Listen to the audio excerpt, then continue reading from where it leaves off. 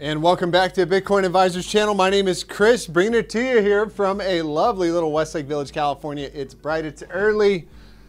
The markets are open. Be awake and not woke. Yes, yes, sir. And what's going on? Well, let's take a look at the crypto bubbles here. Shout out to the banter people. Awesome little tool here on the 15-minute time frame. You can see Bitcoin down 1.25% and Bone getting it on the chin. Today, Say down 20%, getting wrecked, and Akasha Neka, caution, shout out to Jim on that one, up 7.8%. And we'll get into some Ethereum analysis. We'll talk about Coinbase launching their futures, and what else? What else I want to remind people? Look, the narrative doesn't create the price. The price creates the narrative. Just kidding. No,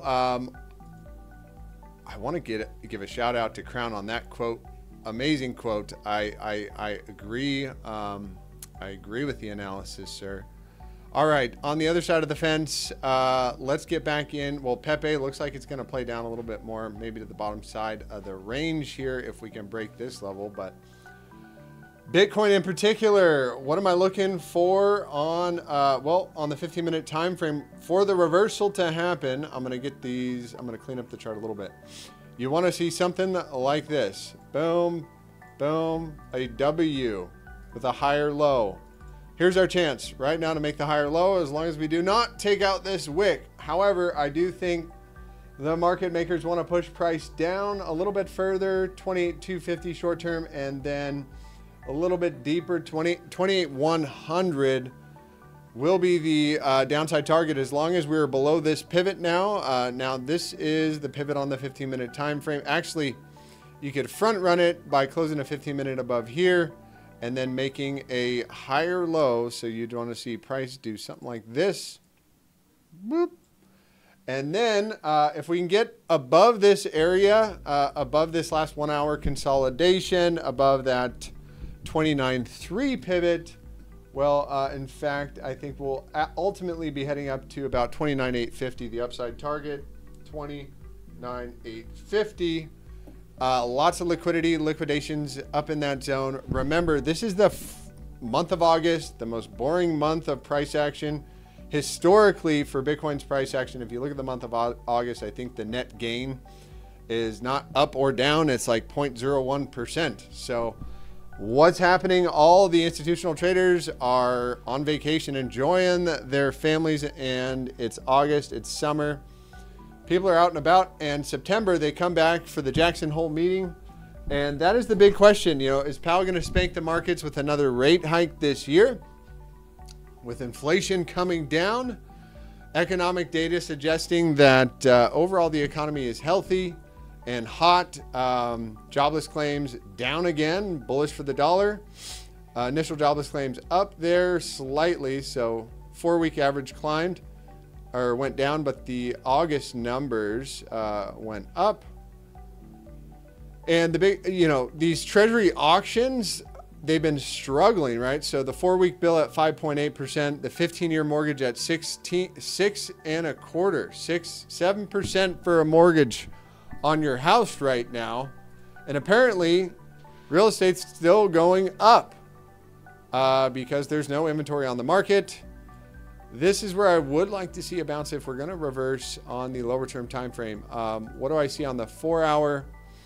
4 hour has got another hour and 36 to go, and really that is a bottoming candle. And unless we can take out this wick and maybe grab the liquidity one more time, I think the analysis hit pretty nicely from yesterday. 28, I believe the number was 28,375, something like that. And target got hit pretty darn nicely yesterday. Targets hit. And right now the next level down is going to be that 28,100 level, which is, where is that? 28.1. So I'll put a little 28.1. And so can anything validate our bias here? 28.1. Can we get a wick down there and then a little bounce? Remember, price action doesn't go straight up or straight down. It is like this, right? And right now it seems like the cone formation is valid until we violate, I mean, really this next level at 28.1, which I don't think we will. 28.1 is likely to hold, and then we run it up to the top side one more time, create another lower high on the daily. If we are going to remain below that 29,950, that's way up here. I mean, that would be some interesting price action. I do think if we start to come up back to the top side, it's going to goose the odds in the favor of the bulls. We'll analyze things from there. We're still waiting for the bounce. And ultimately, if you look at CMEs, this is a bit of a warning signal on CMEs, as the CMEs are where the futures market trade, you know, professional traders and whatnot. But hey, the market could always gap back up next week. But this kind of price action, you know, typically leads to a bit more downside. We'll see if some more volume pours in on this candle. We're just sitting right on the edge here. But the weekly bearish divergence will get confirmed if we close anywhere here or lower. Gosh, we got two days left. It's not Friday. It's Thursday today, right? Thursday. So we got another day left to go, and momentum will remain to the downside as long as Bitcoin is below 30,300. You know, goosing the odds in the favor of the bears there. So 28.1 to the downside, and then to the upside, 29,850. I mean, probably a short stop at 29,300. So I guess I'll just mark these areas off. Let's see if I can get a little bit cleaner of a chart. Do I have them marked off? So that is, yeah, kind of base case scenario, looking for a little bit of a whip down and then a whip back to the upside. But here's where I could see a reversal happening on the 15-minute time frame. It's the first 3 hours of the U.S. session, so maybe this was the fake out we were waiting for. And technically speaking, as long as we don't take out that wick, you're going to see the higher low forming right here. And, you know, confirmation on Bitcoin back above 28.7. Looking for a good lift off. And, you know, at least targeting that 29.3 area for some time. And yeah, as long as we don't close back below 28,359 or this wick in particular, I'd say more likely to bounce than not. Without even looking at Dixie, Dixie is putting in a bit of a rally. We're consolidating above that zone. We're heading towards that $3.50, which was the range that we were talking about for some time. We didn't quite close above the last pivot, the last line in the sand, and momentum will cross down below 103.37 today. Let's check in on the Chinese currency, as everybody's saying, oh, and I'll check in on the liquidity as well, right? So I have a liquidity chart which shows what's going on in China. They're dumping liquidity in. Stable coin liquidity is down also, so apparently people are buying some coins, and major central banks liquidity looks like it is getting slightly positive. But the last time we had this, you know, massive, oh, this is Dixie, sorry. Well, let's take a look at Bitcoin. So how many billions? 42 billion injected over the last couple of days. So call it 125 billion. Well, how did this last rally start? With a round of stimulus, probably, you know, a couple hundred billion, or, you know, it looks like maybe 200 billion, and then boom. So similar pattern here. We get some liquidity. Want to see this sustained for a bit more and see and kind of judge it from there, because apparently they're selling some Chinese stocks today.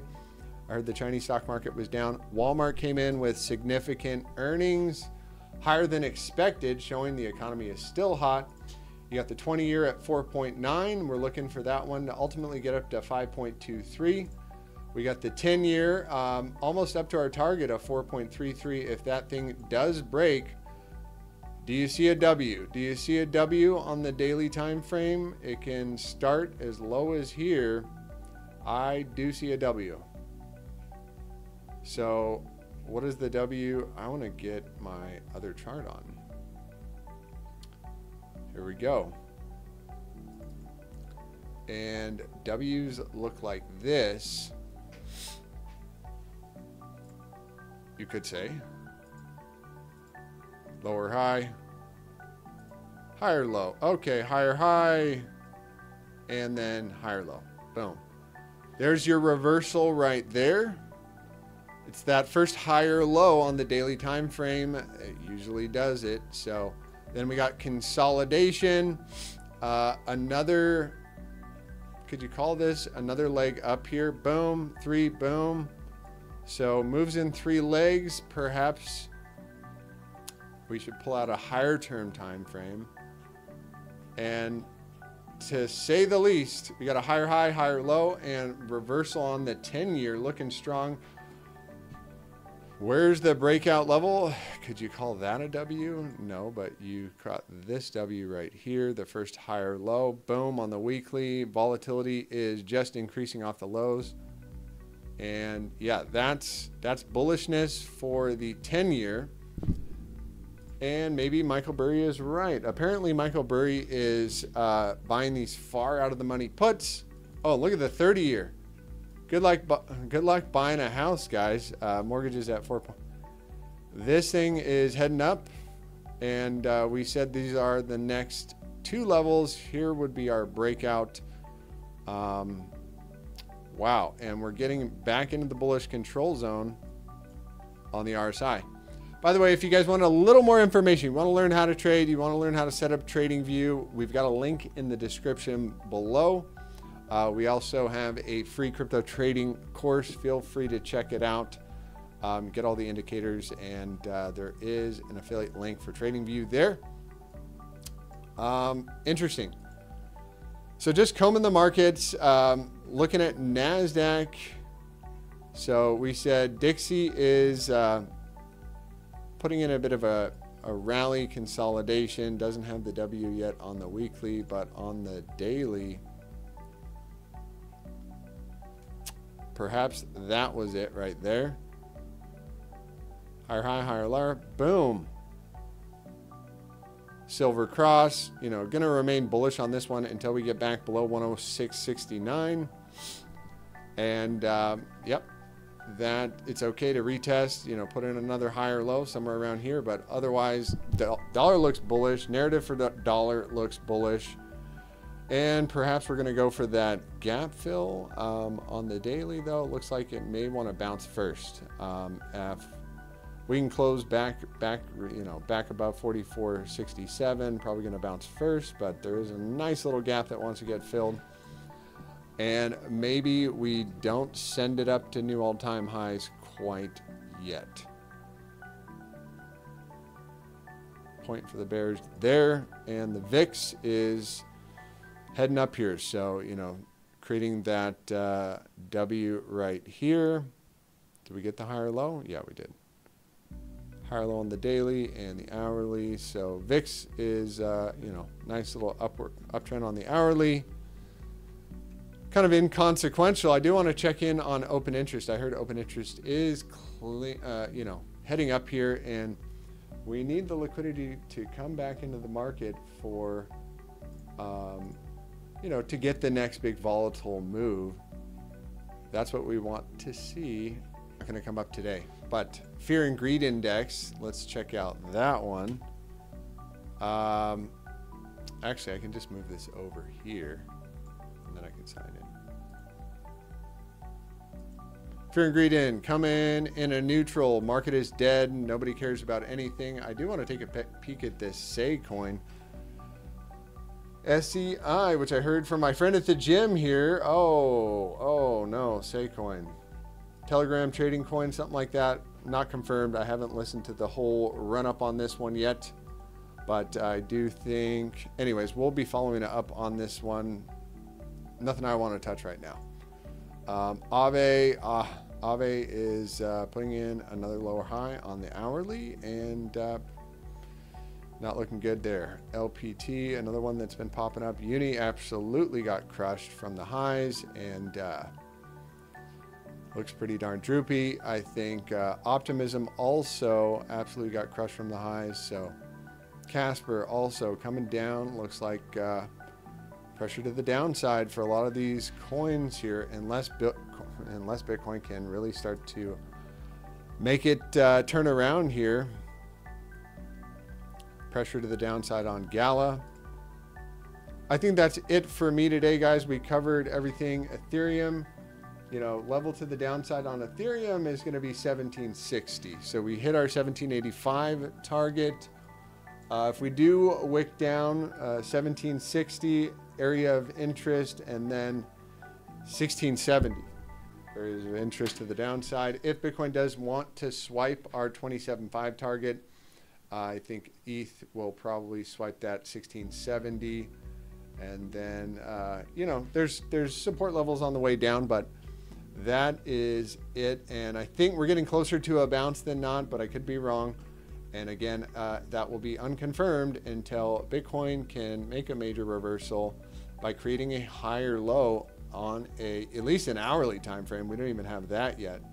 So you can just see clear hourly downtrend, and Bitcoin heading down to the next level would be 28,100. With that, guys, I think that's it. Have a blessed and highly favored rest of your day, rest of your weekend. I will catch up with you on Friday. Tomorrow, take care.